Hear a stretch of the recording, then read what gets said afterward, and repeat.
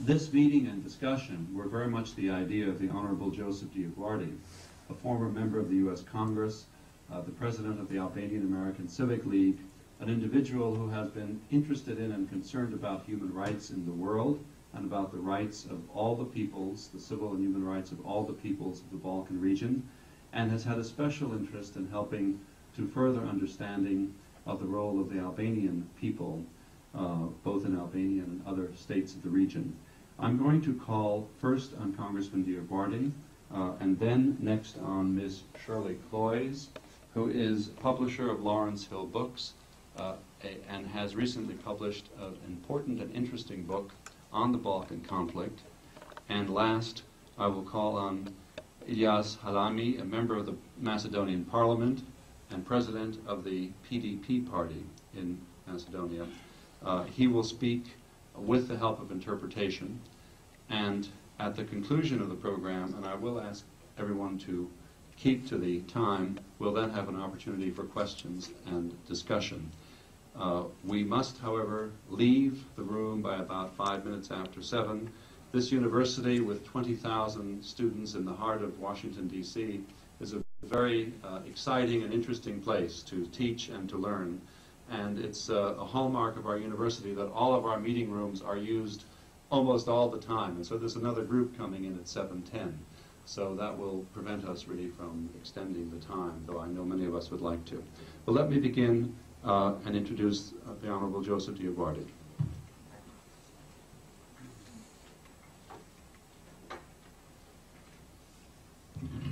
Thank you, Dr. Menges. I remember well when I returned from Albania, the call I received from you when you were doing a paper at that time from the program here, and it was obvious to me that you not only had a real interest, you had a lot of knowledge in these very difficult places like Albania and the places that exist in the Balkans. I'm delighted to be here. There are other members of the Macedonian Parliament here. We just returned, we just came from the Congress where we had a hearing, and literally it ended on the bell where they had to run to cast the vote, so that literally happened just before we got here. Now, the whole issue of the Balkans is and you'll meet, by the way, those members at the reception. The whole issue of the Balkans is a very confused thing for the United States of America, certainly from an American public opinion point of view. It's not easy for most Americans to relate to the geography of the Balkans, to the history of the Balkans, and further, when you get to the Albanian nation of 7 million people divided, but yet contiguous. 3.5 million in the state of Albania, now democratic, thank God, since 1990-91, the 2 elections. But the other 3.5 million in what was Yugoslavia, now a renegade state called Serbia. You've got Kosovo, that's part of that, and you've got, it's not recognized by the United Nations, and it's not recognized by the United States of America. And you've got many Albanians that are in a system where they cannot express their rights, their national rights, in the former Yugoslavia. And that is Kosovo, which is a self-declared but non-recognized republic. It does have a government in exile in Stuttgart, Germany. And you've got Albanians, and you'll meet representatives from southern Serbia proper, which used to be part of Kosovo and Albania when Albania emerged from the Ottoman Empire in 1912. That's the issue here, because what happened is these 7 million Albanians in 1912 were part of a state called Albania. But when they created the now defunct state of Yugoslavia, they literally put half the Albanian nation, gerrymandered them into that state, but Albanians are not Slavs. So you had Croats, Slovenes, Bosnians, Montenegrins, all Slavic people, Croatians, but yet they artificially put these Albanians into that state, and as you can see, there hasn't been peace ever since.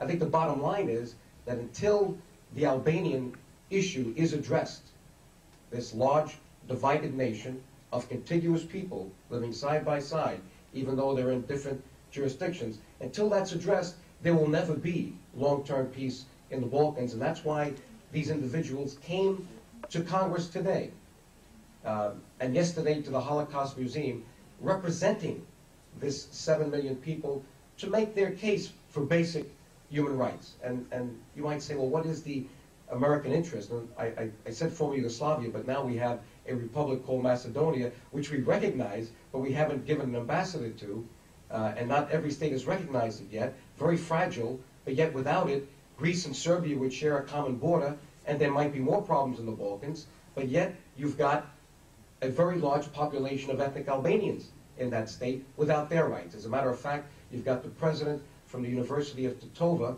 an Albanian university, which was just mowed down, literally with bulldozers, and that's an issue right now because Albanians are not able to educate themselves in that Slavic state, yet they are the second largest group in that now recognized state.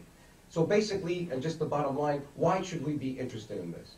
Well, if you think about what we did last night in recognizing for the first time that we had 30 Albanians that saved Jews in World War II, and for the first time now Albania, because this information was buried in a communist regime for 50 years that did not want to promote its nationality but its communist government, you look at the human rights side of it and you understand that what we stand for as a democracy, what that Statue of Liberty stands for, is basically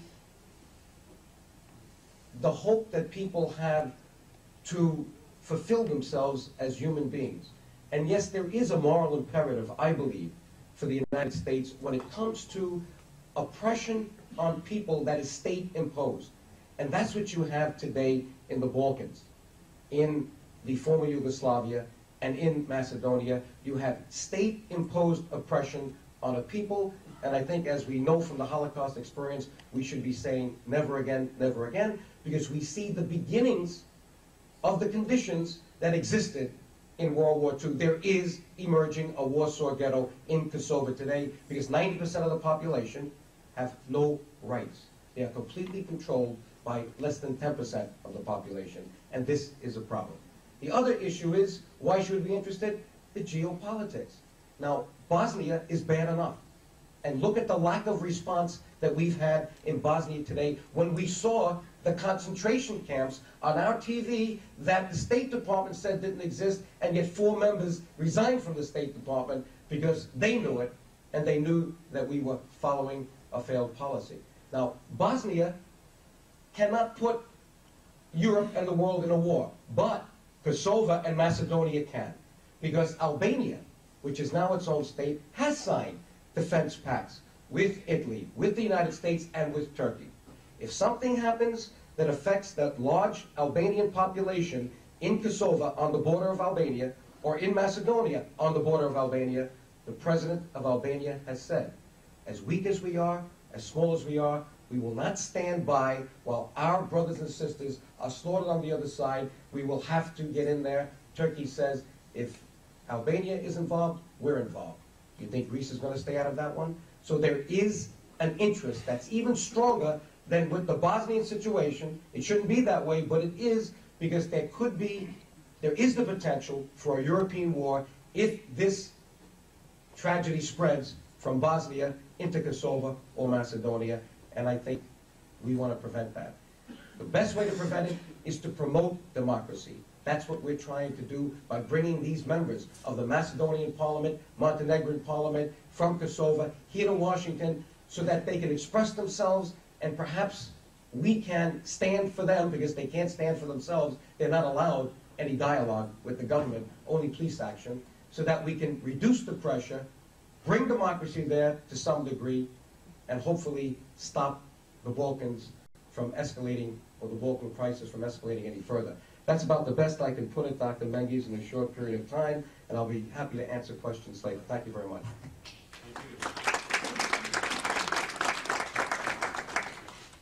Thank you very much. That was a succinct and most important presentation. May I call now on Ms. Shirley Cloyes?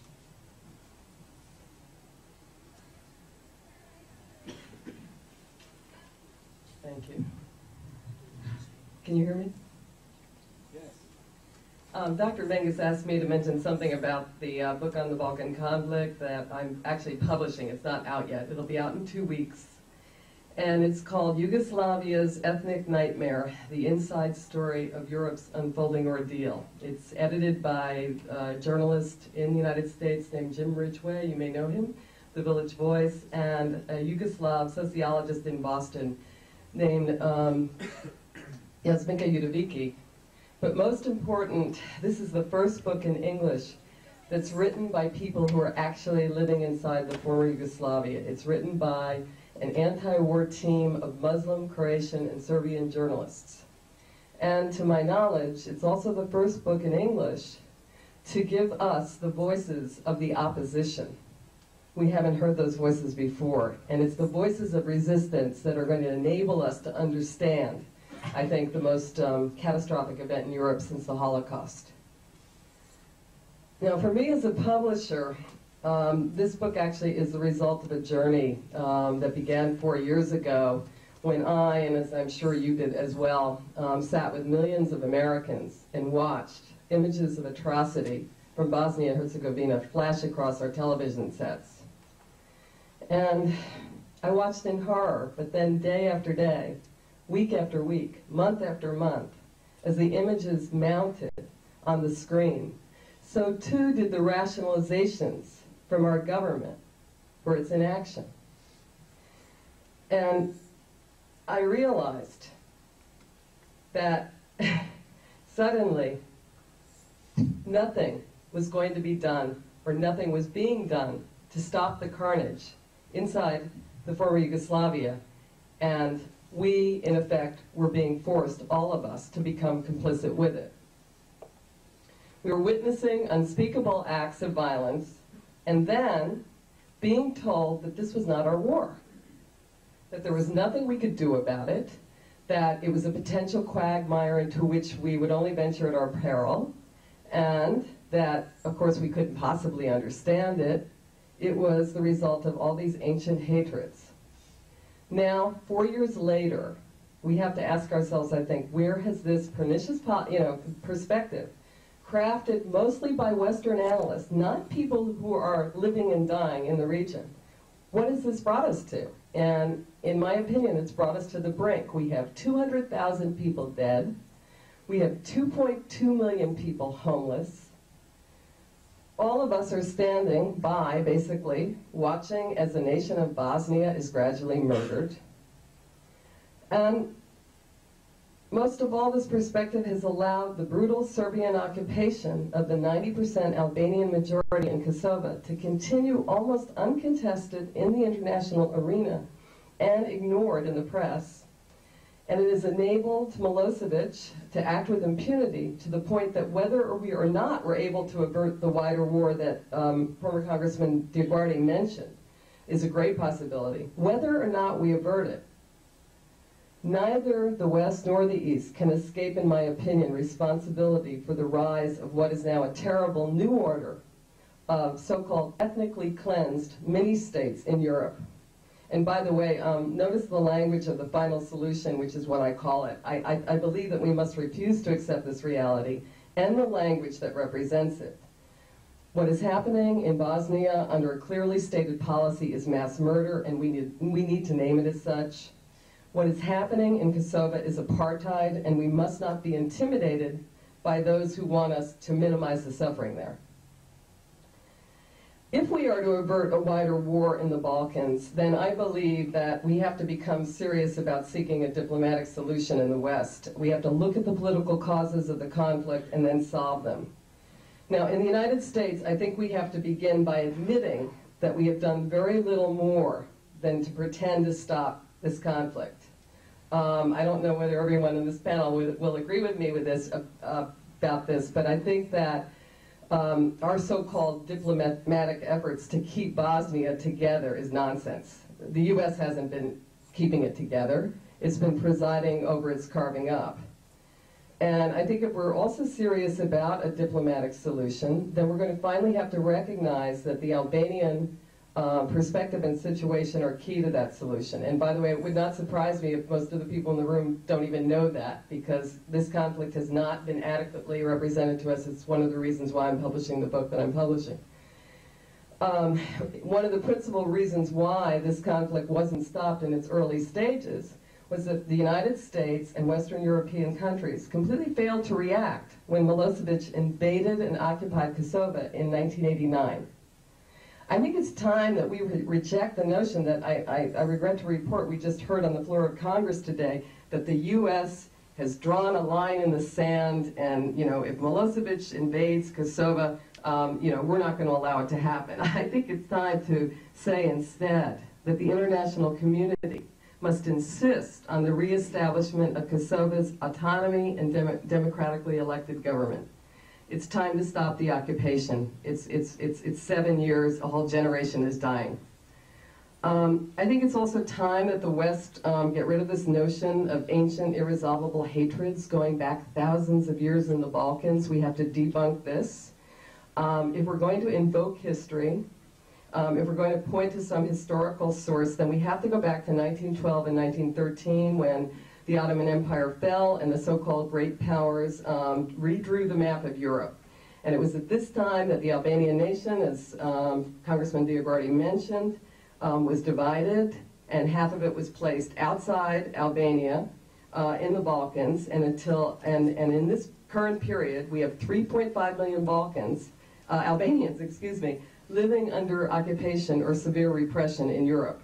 Until this is dealt with, the Balkan crisis simply will not be resolved.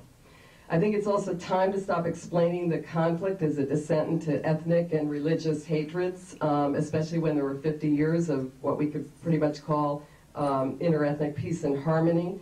I think we better call it for what it is. It's a land grab. Milosevic's territorial conquest is a quest for the resource-rich areas of Bosnia and ultimately Kosovo and Macedonia. That's why the war, if it spills over, will go into those two areas. It's not an accident.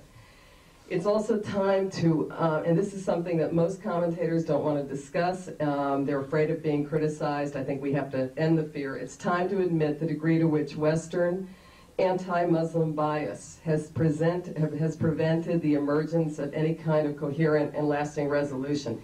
The Muslims of Europe are isolated, they're under attack, and we can't allow the exaggerated fears of our government about the rise of a fundamentalist Muslim conspiracy. I don't know if you've heard this, that it extends potentially from Bosnia to Kosovo through the Sanjak into Iraq, Iran.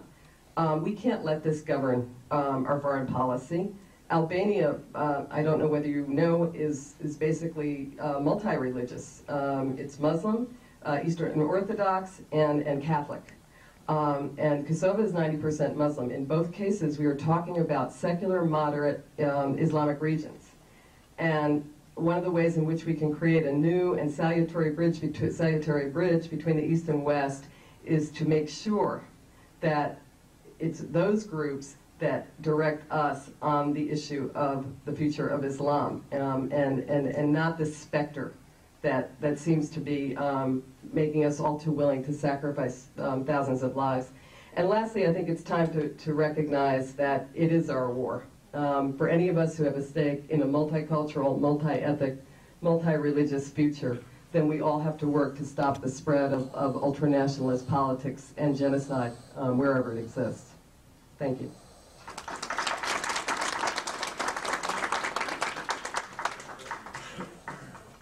Thank you very much, Ms. Cloyes. Now, I'm pleased to introduce Mr. Ilyas Halimi, who is President of the People's Democratic Party and a member of the Parliament of Macedonia.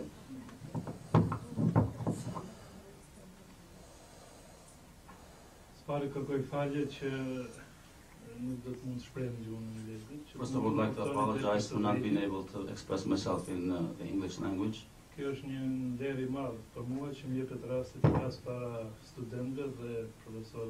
is an honor for me to be able to speak in front of the students and the professors of this university. Otherwise, as Professor Mengis stated, we come from Macedonia, from one of the 6 republics of the former Yugoslavia. The problems of the Balkans, as well as those of the world, are many, and it is very difficult to be solved globally. I cannot speak for the problems of all the Balkans, but for those that are related to the Albanians in Macedonia. Macedonia, as one of the republics, began to be created as a newly independent country. But the problems that existed, international problems within Yugoslavia that existed before, still exist today. Macedonia is a small country of around 2.1 million people, with the two majorities of Macedonians and Albanians, and a few other minorities. With the build-up of Macedonia as an independent country, as far as its inner build-up, Albanians were not asked at all, consulted. Thus, it still continues to be built up as a single Macedonian state.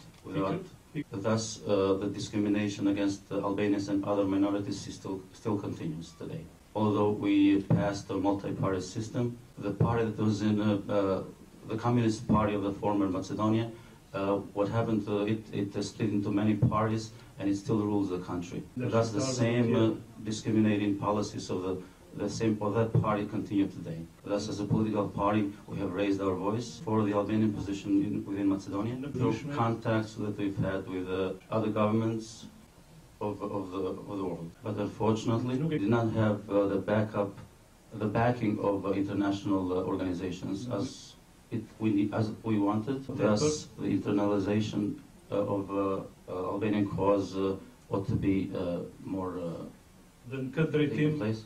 Thus, in this direction, we ask for your support and the support of the United States of America. I would just like to mention one example what kind of discrimination exists in Macedonia. Even though one-third of the population is Albanian, Albanians are not allowed to really study at the third level, which is a college level. Until Yugoslavia existed, Albanians could go to universities of other republics, especially in the University of Pristina, understandably in Albanian language, that is in Kosovo. The creation of the independent country of Macedonia, with the enforcement of the boundaries, the political ones, and while acknowledging the miserable situation in Kosovo, Albanians of Macedonia cannot go to colleges, the College of Pristina. Thus, it is paramount that Albanians learn in their own language in the universities which ought to be created in Macedonia. Thus, the intellectuals of university level created the university in Albanian language, but the police forces of Macedonia did not allow it to live, the university. Thus, until now, they have undertaken many ways by bulldozing the university objects, by taking the professors, as I say, downtown, also by breaking in at the university with the pretext that this is a political movement and not educational. Also, they undertake other measures against the leaders of the political parties with the pretext that before the elections, the Albanian flag was raised. Thus, the procedure has opened, judicial, against myself, who is present over here. On the 25th of the last month, I was supposed to go to court, but I, as well as others, have taken a lawyer who is representing us there. But this is only one example, and I cannot continue more to show you, to tell you how much the Albanians are oppressed by the Macedonian authorities. I hope, I'm sure that you'll have any questions in this regard, and I can answer them as well as I can. Thank you very much.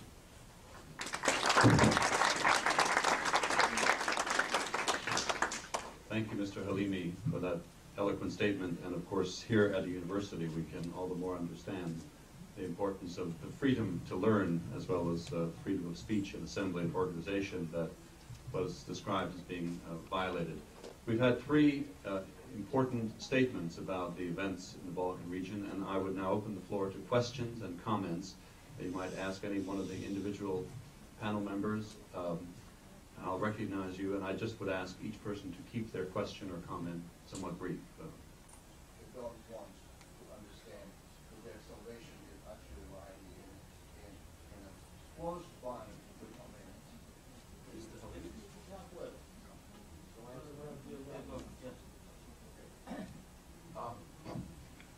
It's a very good question. You're right.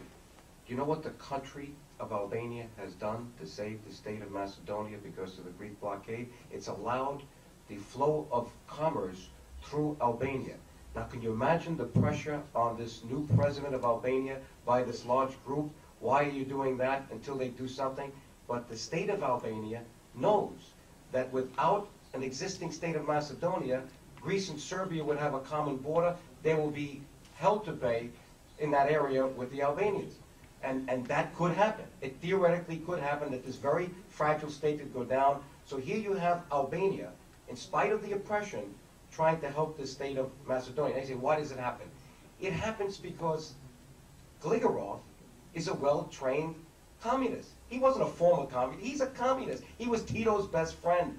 And he may be Milosevic's best friend right now. He wants total centralized power, just the way Mr. Milosevic wants total centralized power. They are going against the grain of democracy. Democracy requires pluralism, many voices, open elections, freedom of the press. They don't want that. The press is controlled in Belgrade with a very tight hand. Tanjug is not a free press. It's controlled by the party, the Milosevic party. And the same thing goes in Macedonia. They can't help themselves. And that's the problem the Albanians have. They're not trained in democracy. They don't know how to handle allowing the Albanians to have a voice. And it's incredible at a time when the state of Albania is practically saving the state of Macedonia. These almost 1 million Albanians in Macedonia have to put up with this because Mr. Gligorov is a well-trained communist who doesn't know any better. That's the only answer I can give you. I wish we could continue, but unfortunately our time with having this room is up.